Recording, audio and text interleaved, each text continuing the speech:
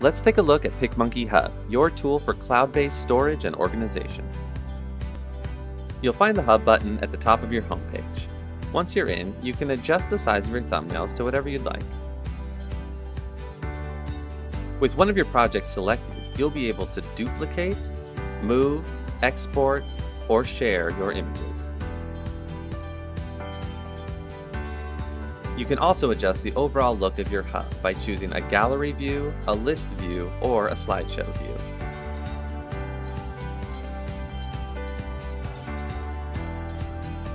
When you are editing in PicMonkey, each click, crop, and revision is automatically saved to the Hub the instant you begin, so you can come back and edit more whenever you'd like.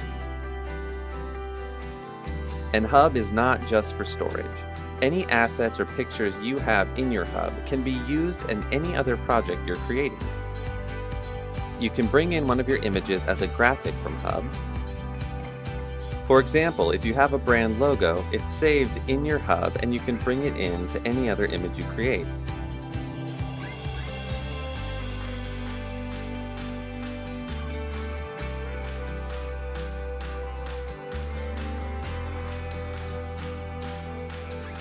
And if you want to do some masking, you can bring in one of your assets as a texture from Hub.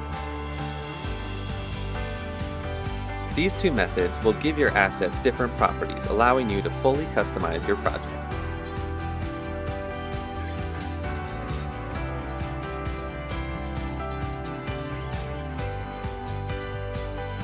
The great thing about making duplicates and editing a copy of your assets is it allows you to experiment without adjusting the original image.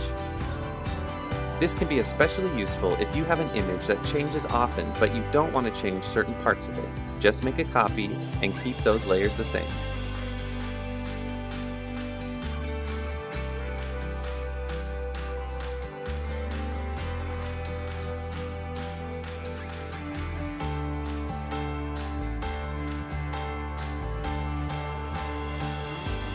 Collections is the perfect way for you to organize all of your assets in whatever way works best for you.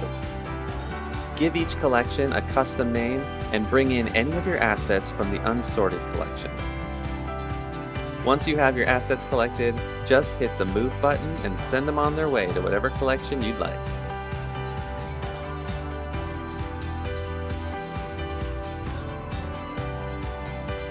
Get customized and organized with Hub in new PicMonkey.